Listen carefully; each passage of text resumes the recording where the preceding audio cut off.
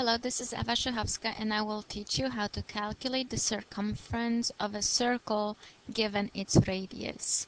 The formula for circumference is C equals 2 pi r.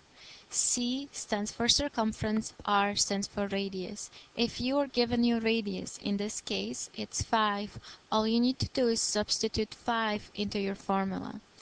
C will be equal to 2 pi times r, and your r here is 5. Using your calculator, you will calculate 2 times pi using the pi button times 5.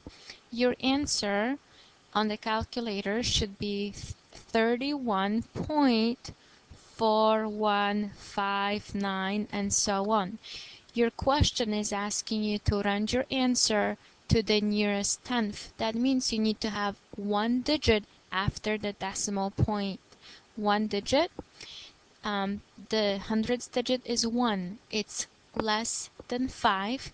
That means you can get rid of 159 and so on, and keep just 31.4. And that is your answer. I hope you learned it. Enjoy it.